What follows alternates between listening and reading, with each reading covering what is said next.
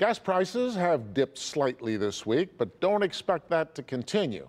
The national average price for a gallon of gas down 1 penny over the past 2 weeks to $2.65. But still, that's 14 cents higher than it was a year ago at this time.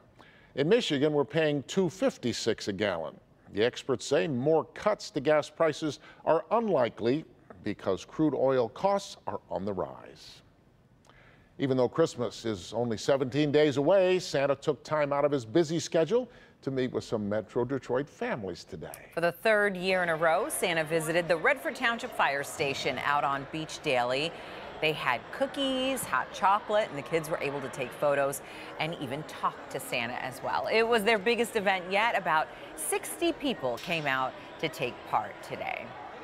And more than 100 partially dressed Santas turned heads downtown. Quite a different scene there. Today was Briggs Detroit's 4th annual Santa Speedo Run. Starting at the Briggs Detroit Sports Bar on Jefferson, they ran a 1-mile loop in their Speedos in 40-degree weather. All the money raised today benefits the Greening of Detroit and also the Ruth Ellis Center as well.